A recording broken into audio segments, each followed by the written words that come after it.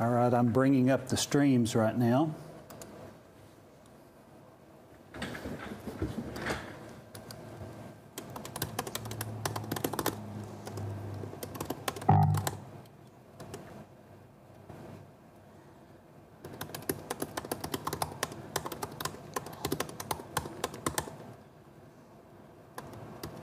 $60 seconds.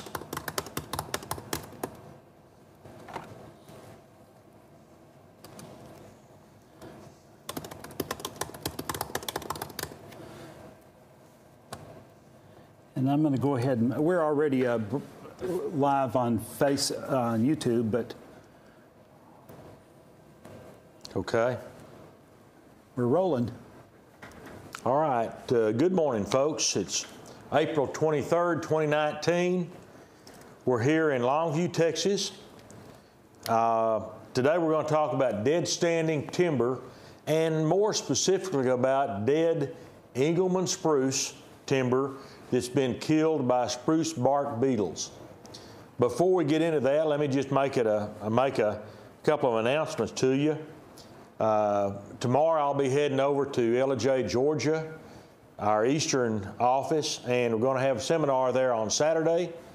And then the following Saturday, which will be May the 3rd and 4th, we're going to be back here in Longview for our big spring seminar here.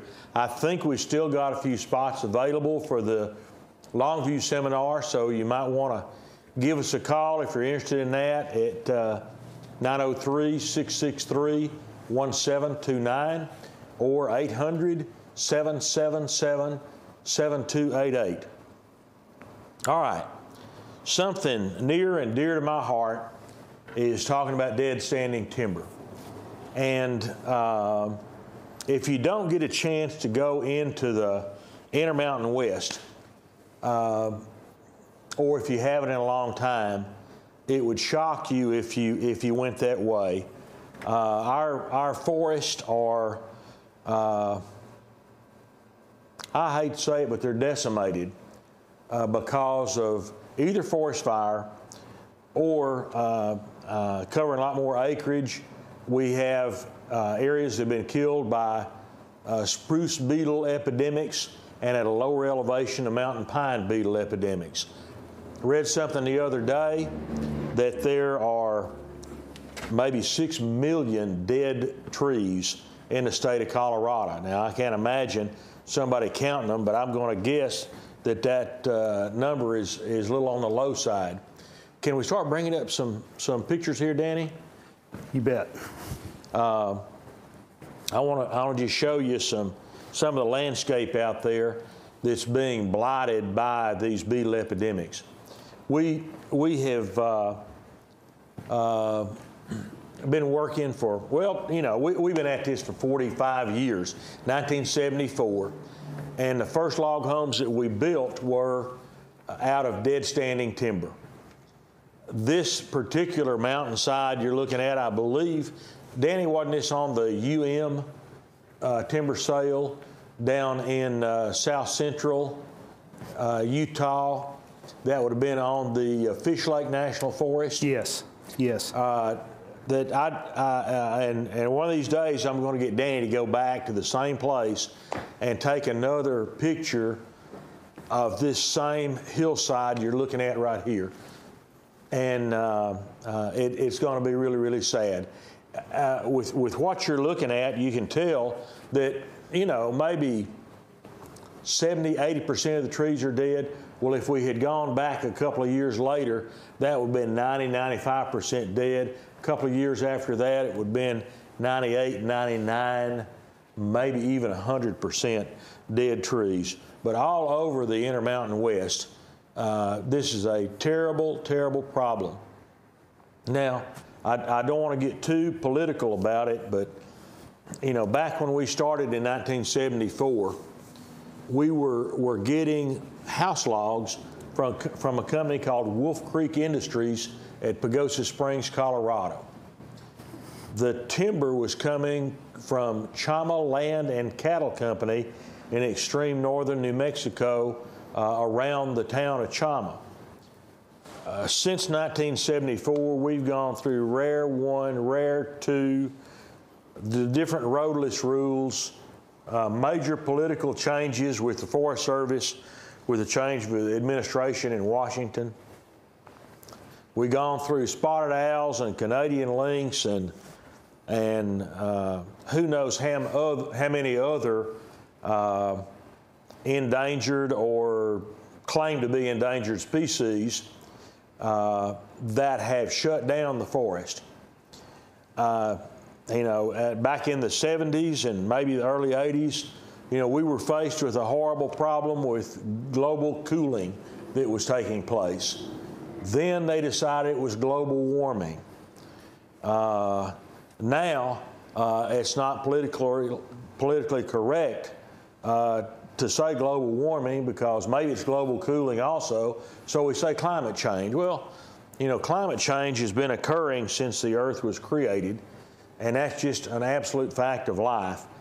And all it takes is one volcano to start erupting for 2 or 3 days, and that can undo the work that do-gooders do to try to lower emissions and affect the ozone layer and whatever else for decades. Maybe you can tell from my attitude, I don't buy into a lot of the science that is out there, but the reason I even bring this up is there are several factors that have caused these horrible problems all across the Intermountain West. And when I'm talking about this, we've got beetle epidemics that have killed timber in New Mexico, Arizona, Colorado, Utah, Wyoming, Montana, Idaho, Washington, Oregon, British Columbia, basically all over the western half of Canada. They see a lot of the same problems that we see down in the States. And of course, because of where we're located at SatterwhiteLogHomes, we're more concerned about Utah, Colorado, maybe than other states. But you could drive across I-70 from Denver and go through the Eisenhower Tunnel and down on the other side still at a high elevation, and you start seeing an awful lot of dead trees, Well, if you would turn north, you could drive all the way up into Wyoming and never not be looking at forests that are absolutely dead because of the beetle epidemics. Now, back in the 80s, with the environmental movement growing pretty dramatically in Colorado, we had some environmental groups that thought we were evil because we owned chainsaws. And I hate that ever happened. Some of those same groups now in 2019 consider us the golden boys because you guys are taking out those dead trees that need to be removed. Well, that's what we've been doing for 45 years, is using dead standing timber and hopefully using it for its highest and best use in going into beautiful log homes. But anyway, we had quite a fight on our hands in Colorado politically in the 80s and into the 90s. I went to a number of public meetings with the state forester for Colorado, and he would tell people that, folks, we're setting up the perfect storm in our forest in Colorado by not thinning the timber, by not taking actions to chemically or otherwise address the spread of beetle epidemics. And well, it was just a shame because his cries fell on deaf ears for the most part, but the way he said things were going to happen is exactly the way it happened. And for the more environmentally attuned folks out there, we're losing a huge oxygen generator when we lose our forests. We lose a carbon sink that takes up carbon dioxide and produces oxygen. And as wood decays, it starts giving off the bad gases that we don't want to have spreading across the planet. So something needs to be done. Forest Service has been working for a number of years to help remove as much timber, dead timber as possible, and they've done a good job of reforestation by either natural reseeding that occurs and by planting of seedlings right behind removal of dead trees in the forest. Now, let's talk just a minute about some of these areas, and I'll just pick one to look at here. This is one of our log trucks, and I'm trying to think that was on the White River National Forest, this picture you're looking at, which White River is a big national forest in west central Colorado. And in our logging experience, we've worked on a number of national forests. The White River was the most prevalent in our early years, but we also on the route down in southern Colorado right now, we're working on the Rio Grande National Forest. On down in Region 3 in New Mexico, we have worked on the Santa Fe National Forest there.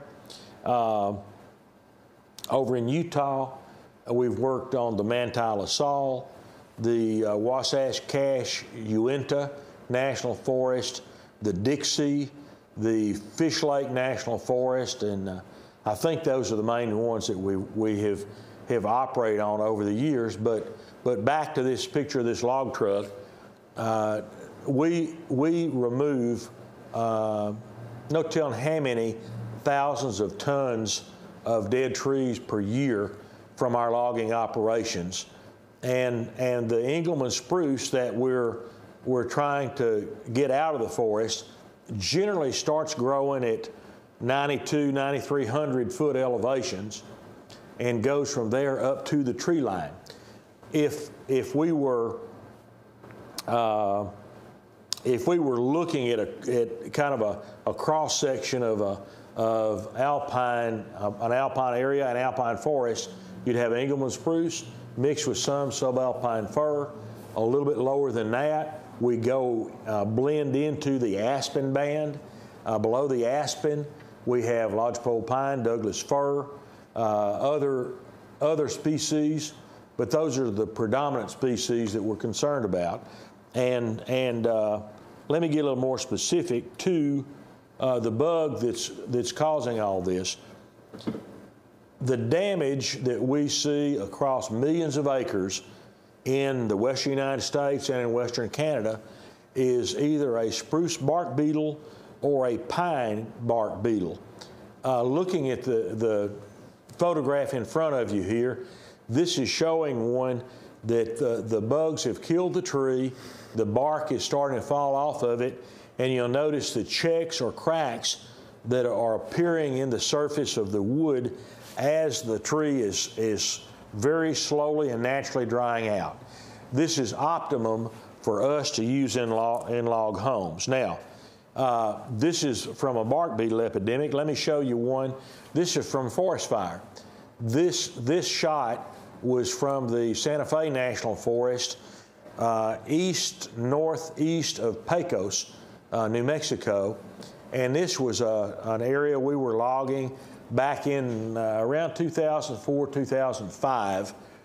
And the effect is nearly the same whether trees are killed by forest fire or from beetle epidemics. In a forest fire situation, though, notice some of these trees are charred pretty heavily. Most are not. This was a very fast-moving fire. In fact, it was reported to have gone up some slopes at about 40 miles an hour. So nothing could outrun it unless they got a big head start. But the problem with fire-kill timber like this, you have spots of char that are really hard on sawmill equipment. They make everything dirty and messy and get that charcoal or the carbon on clean wood and make a pretty good mess. On top of that, you have pockets of char that work into the tree from the surface and may render a particular log useless. All right, as you can see in this photograph, a majority of the trees have none or little charring, and that's because it was such a fast-moving fire that literally cooked the bark off the trees. The bark fell off in short order, leaving nice clean wood underneath.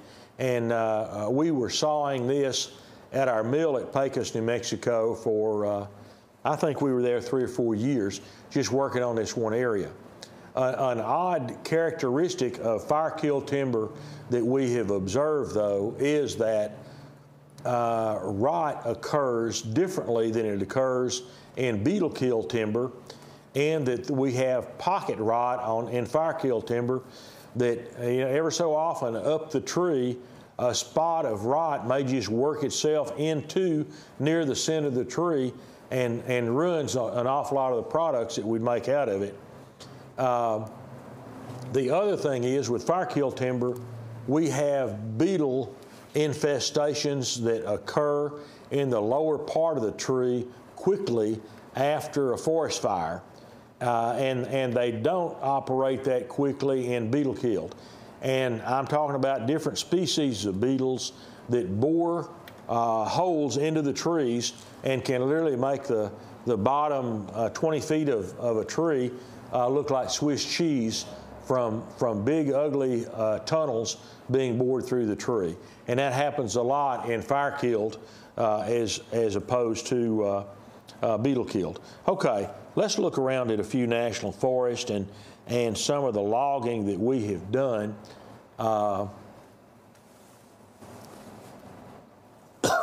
There, the Dixie National Forest in Utah, a place that we have done an awful lot of logging. Notice just a nice sign of welcoming folks to the forest, and look at all the dead trees in the background there. Another one in Utah, terrible cedar breaks down west of Cedar City and east of Panguitch, Utah. Beautiful country, but the forest has just been devastated there. And we've been logging in and around the Cedar Breaks National Monument area since the mid-90s. We're still getting logs from down in that same area. I want to show you something that we're really proud of with our work with dead standing timber. But at our timber sales, we put these signs up so that the driving public knows that we are the ones doing the logging in this particular area. We take our responsibilities as loggers very seriously. Several of our timber sales have been used for congressional tours to bring congressmen and staff out to show folks how logging of dead timber needs to be done. I'm awfully proud that we've been selected that way more than once. As I mentioned, we've worked with the Forest Service for lots and lots of years. Our first timber sale that we bought ourselves was in 1983, so that's 36 years that we've been working with the Forest Service on timber sales, and we've worked in basically 3 different states, an awful lot with them. We try, and the Forest Service tries, to leave a forest in much better shape than we found it by taking out as much dead timber as possible, making room for and replanting a new green forest that hopefully in a generation or 2 will have some full-size trees. Of course, you gotta realize at the elevation that we're talking about. Here's a Bryan Head ski area. in Utah. Well, there's a ski area that you know the area was absolutely ruined by a beetle epidemic that came through, and then a subsequent forest fire that wiped out a lot of the homes and structures in and around Bryan Head. And I hate to say it, but that picturesque ski area is just a shadow of what it once was because of the dead timber not being removed fast enough, and then forest fire coming through and being catastrophic. In our forest, if we don't remove the dead timber timely, then this is what starts happening. Trees start rotting in the ground after so many years. They start falling over, and in a lot of areas we have seen big spruce trees that are so jackstrawed that even the elk have a real difficult time moving through the forest. Now, imagine a dry part of the year, forest fire getting started. Well, it doesn't have much of a problem moving through this. And look at the amount of fuel that is close to the ground right here that could help fuel a terrible, catastrophic forest fire. Those particular trees are on Bryan Head, right at tree line, at the peak. And okay, Danny, are you on? I am on. Okay, good. And thanks for bringing that up. Generally, at the latitude of Colorado and Utah, the tree line is at about 11,500 feet, and that's the height in the mountains that trees quit growing because it just gets too high elevation for them. So we're as high as it gets at the tree line, and we get to work right up to that tree line in a lot of areas.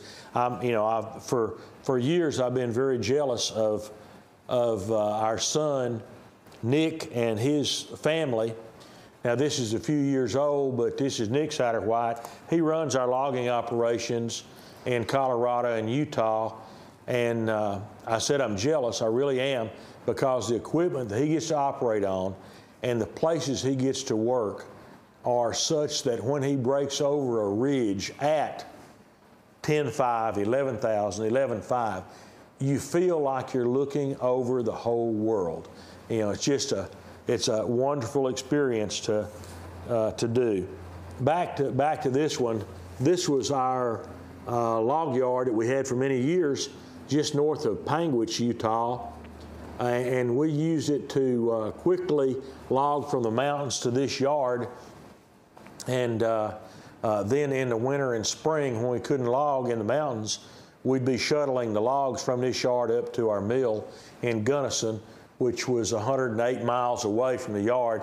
Notice that our Texas headquarters was 1,551 miles away from that yard by road.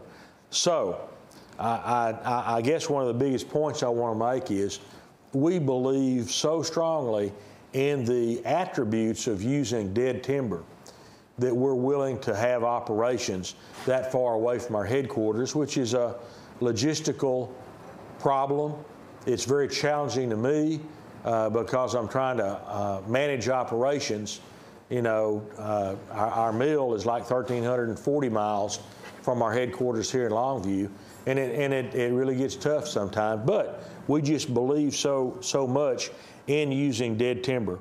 Okay, let's talk about the life cycle a little bit of these bugs, and I'm going to go back to Danny's got me too many choices here of some beautiful scenery to show y'all.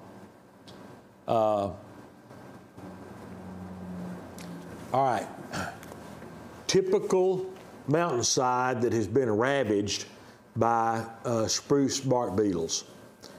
That bark beetle is a little dark brown to black beetle who is only maybe 3/8 of an inch long, and they can fly, unlike some members of the beetle family.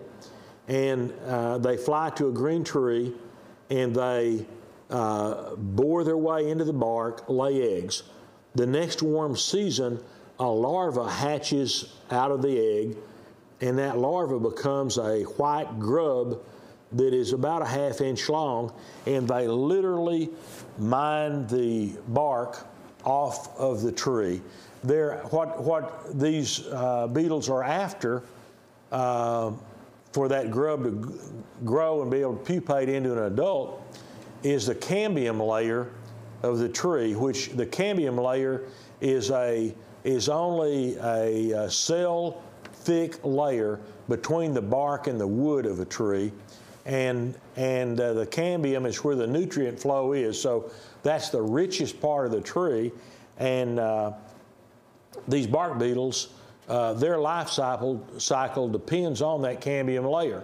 The larvae get into the cambium, and they literally mine the bark off the tree, which starves the tree from nutrients, and so it's literally choked to death over the next year or so. Now, in an epidemic situation, on that tree there will be thousands or tens of thousands of the beetle larvae, and so instead of being a small patch like you see on this tree, we may have giant sheets of bark falling off at a time where the bugs have literally cut it off the tree. All right, then those larvae, while the bark is still intact, they pupate into an adult beetle. The next warm season, they fly to other green trees. All right. One of the reasons that we have these epidemics that become so terrible is because most of our western forests are too thick, the trees are too close together, and the mature spruce trees or lodgepole pine, whichever forest you're in, are stressed, and that's the time when they're most susceptible to a bark beetle invasion. The fact that for many years we have pretty much suppressed naturally occurring low-intensity fires in our national forest has helped set up the perfect storm. Politics has done more than its share in setting up the perfect storm.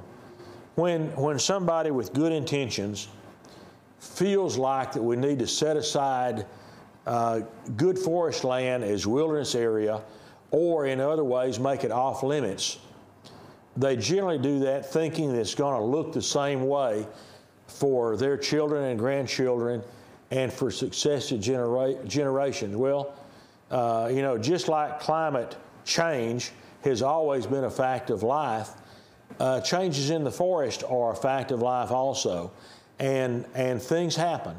A forest, just like a garden, thrives best when it's weeded and worked, and the weaker and smaller trees are removed, giving more room for sunlight, water, nutrients, and space for trees to grow. And we have done away with that good condition in too much of our western forest.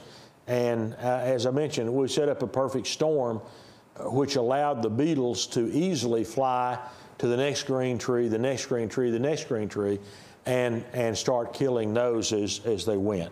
I want to show you a picture or two. This is back from the Yellowstone fire in 1988, which conditions had gotten so bad before that fire that when forest fire finally occurred here, it was of catastrophic proportions. It wiped out many thousands of acres within Yellowstone and outside of it, and endangered a lot of very historic structures. Let's see, I don't have the Old Faithful Inn on my sheet, do I, Danny? I don't think so. We'll do that on another one. But look at the fire and how tall those flames are in the background. When that fuel burn gets like that, that fire ignited in mid-June at the height of tourist season, And there's nothing humans can do to put anything like that out. It burned until mid-November when the snows came. Right, right. All right, here's another forest fire situation, which, you know, last year in southern Colorado, we had smoky conditions for months because of several very intensive forest fires.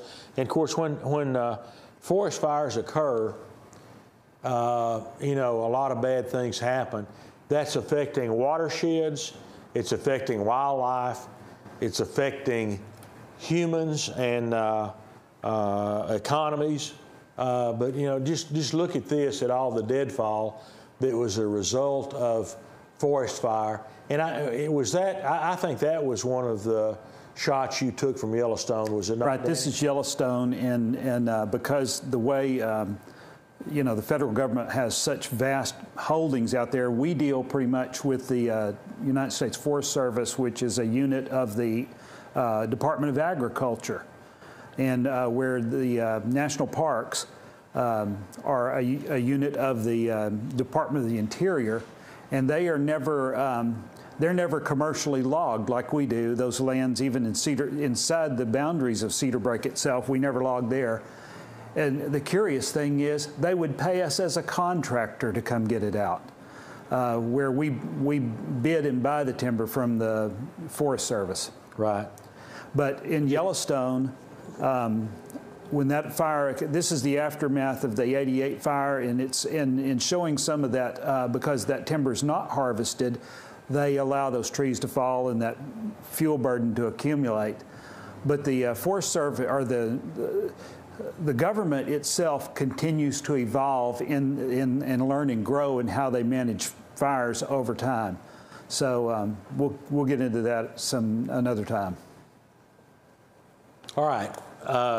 We've been talking some about the Yellowstone fire of '88. The Targhee National Forest in Idaho is just west of Yellowstone. And back in the late '70s, we bought lots and lots and lots of truckloads of cants or timbers from dead standing, primarily lodgepole pine, to make our log homes out of. The beetle epidemics are certainly not anything new, but the intensity and size of the epidemics is something new. You know, you can't imagine the number of trees. And I want to pick out this shot right here. In reading about the 6 million dead trees in Colorado, I'd hate to count how many trees or logs are in those log decks right there. And that was just from a small area. That many logs may have come off of 100 to 200 acres. Imagine if you have 1 million acres, how many stems or logs that you'd have either available for forest fire or available to use for log homes and other good products. I'd like to walk through just a little bit of what Satterwhite does in dealing with dead standing timber. We go in and do all kind of logging. We have very specialized equipment for working in the mountains. This picture we've used for years in our seminars. The guy on the right in the orange hard hat, that's old Bill Snow, and he's the buddy of mine that got me into the log home business in 1974. He was a young man from living in Henderson, Texas. He's originally from Massachusetts, but he came by and asked me very simply if I'd build anything as different as an A-frame, which I had built a brick A-frame, what I thought was going to be my bachelor pad. If I'd build anything as different as an A-frame, how about building him a log home? And I jumped it to chance, not having a clue what I was getting myself into. After many, many years, Bill has turned into a middle-aged or older man, and he came to me again and said, I'm tired of the timber industry in East Texas. And I said, well, I need a forester in Utah. He said, you got one. And so Bill was our forester, Utah, Colorado, and New Mexico, for 15, 16, 17 years, and we're still close friends. Okay. When we get to an area where we're going to be doing some logging, generally the Forest Service maps out, decides on a particular prescription for a mountainside, for a forest, for several hundred acres, maybe for just an area around a camping area that they want to remove dead trees. Sometimes they want to remove green trees, maybe in advance of a perceived beetle epidemic. But anyway, there's an awful lot of planning that goes into it. Then we move in with our equipment.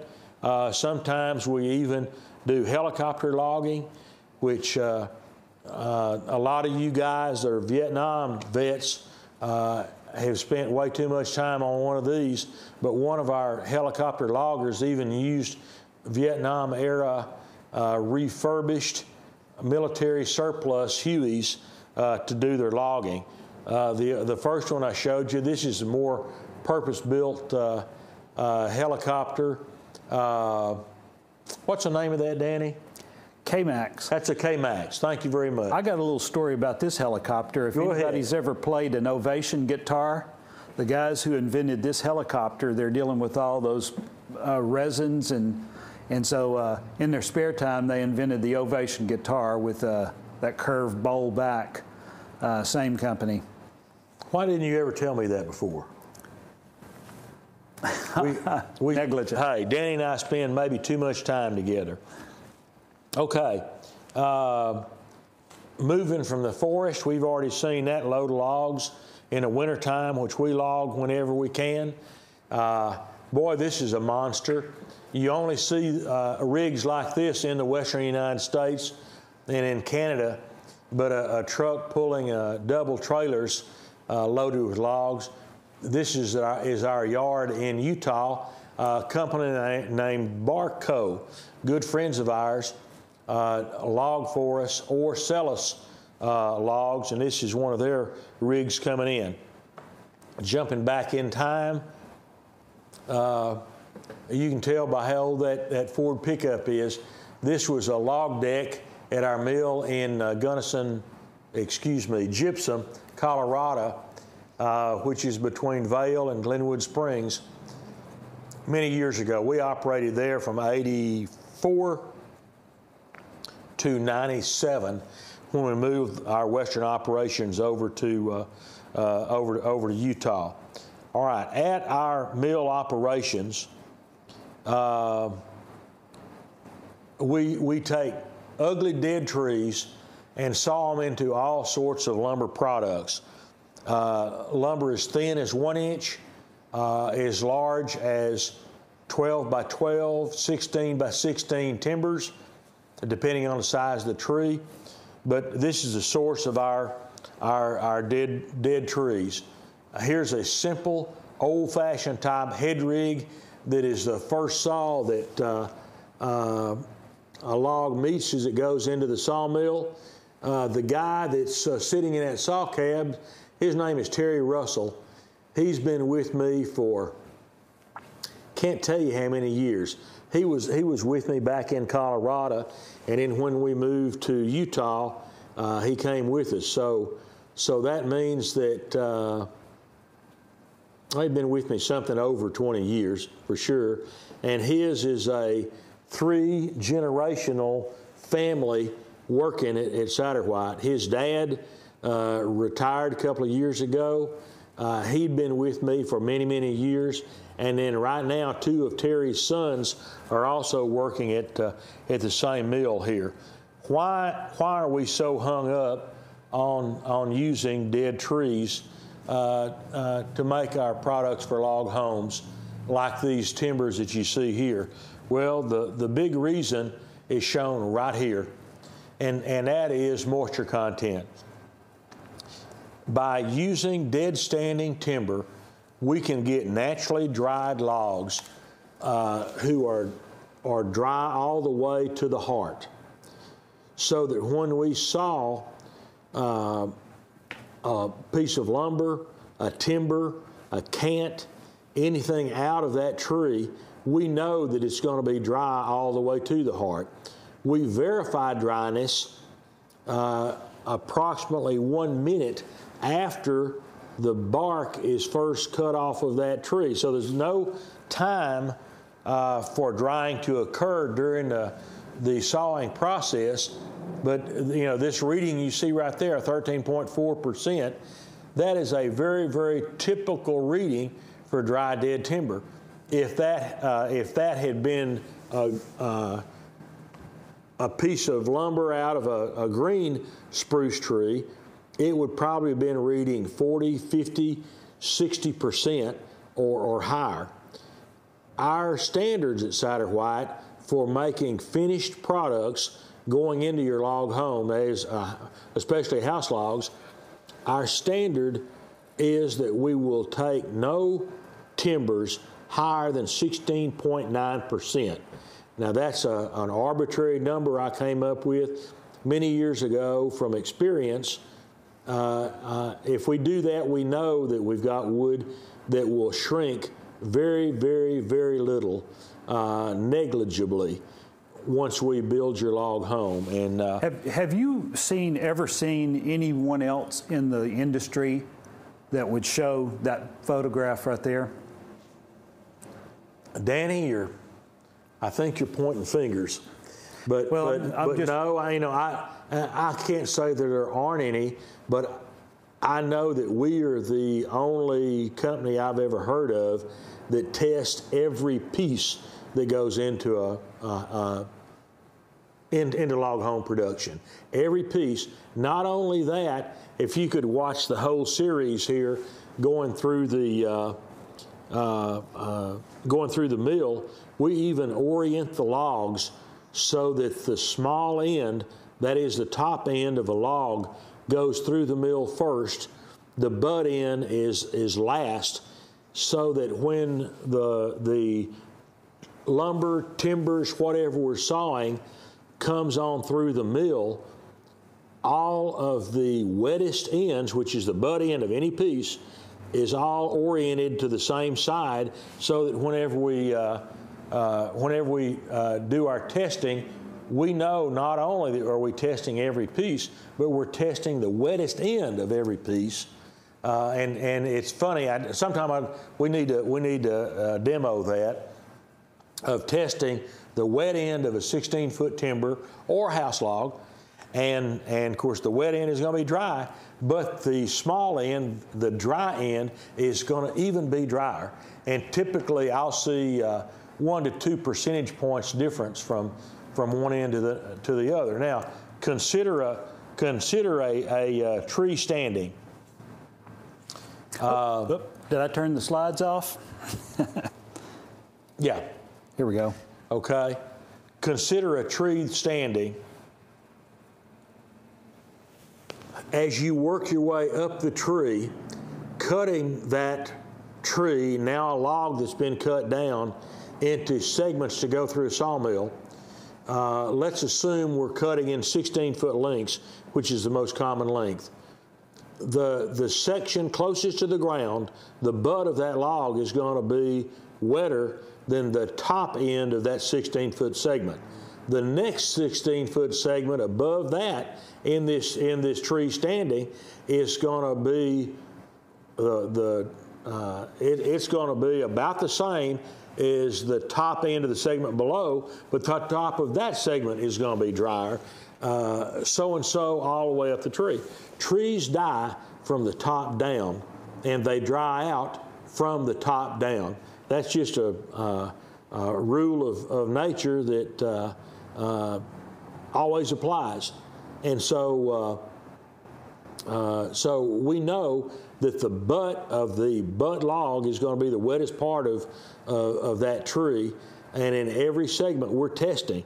Doesn't matter how small it gets, and we know it's dry, we still test it because we tell our customers that we're going to test every piece, and so that's what we do. Now, we end up making some beautiful house logs. Notice these house logs, and this is just a picture that Danny took of a random unit of logs at one of the mills somewhere. notice one characteristic these logs have. You may think it's negative, you may think it's positive, but almost every log has got a check or a crack somewhere in it, and not just that, but I'm going to try some of Danny's technology and see if we can't zero in on a check. If we could look, let me look at another one that you can see a lot easier. That one. Notice that the check from the bottom right and from the middle left is heading toward the center, that little center dot that you see in the heart of that tree. That's called the pith, P-I-T-H, the pith of the tree. And checking from drying occurs from the outside in, so all drying checks are going to pretty much be pointed toward the middle of the tree. When we're sending that log through the mill, we can orient those checks so that they are less obnoxious and cause less problems. One thing I want you to notice, in all the logs that you can see in this picture, there are no logs of any size that are uphill facing on the outside of each log, which the rounded face of a D-shaped log, that's the outside. The flat side is the inside of your wall. And so because of having dead trees, our sawyer can look at the tree that he's sawing, and he can turn it to best advantage for the quality of house log we're going to produce. And we're always most concerned about the outside upper quadrant of a house log not being able to hold water or snow and causing any problem with rot in the future. And that's a huge advantage we have in using dead timber, is that we can have a lot of control, because we know pretty much how much checking that log is going to have before it's ever manufactured. Now, going back in time, this is a neat picture, and this, do you know what mill that was at, Danny? I want to say .0, but it might have been that one down at before. No. This is way before that. Yes. Before you South Fork. Okay, it could be. That may be at South Fork, Colorado, on Highway 160. There was a mill there that we did a lot of business with, and we, before we started planting our own house logs, we sent lots of loads of cants into them for them to plane for us.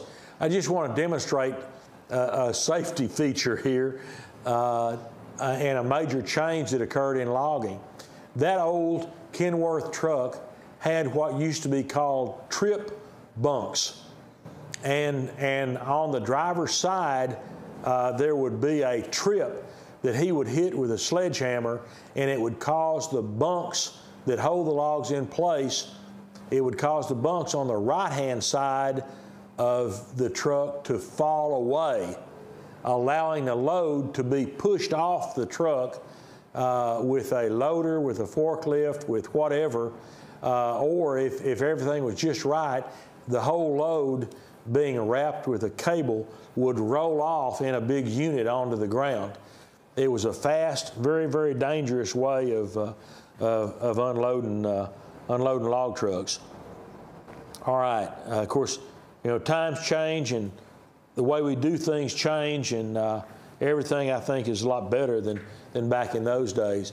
Here's the way log trucks are unloaded now. We buck our logs in the woods generally to a 50-foot standard length, and then we use a job-specific loader. This is a log loader made for that purpose, to unload 1 or 2 or 3 logs at a time off that and stack them to the side. This is back at our Gunnison, Utah plant. Okay. A few more things I'd like to show. Danny, have we kind of covered the subject pretty well, do you think? Pretty well. I think 30 years ago, it seemed like in the industry, people talked a lot more about log species and a lot of those things, and I don't hear that much discussion about various species anymore. But Sam does a great wood technology presentation sometimes at our seminars. I don't know if that's on the schedule at these springs. We've had a lot of changes for those of you who have attended our seminars in the past, and we've really revamped our presentations this year. And this is also an unusual bit that we actually have seats available. We had a little problem with our registration system earlier, and so we, some of you, I'm gonna throw up the toll-free number one more time, because you can probably still get a seat in one of our seminars right now. And it's going to be all new. Actually, where Sam is sitting here in our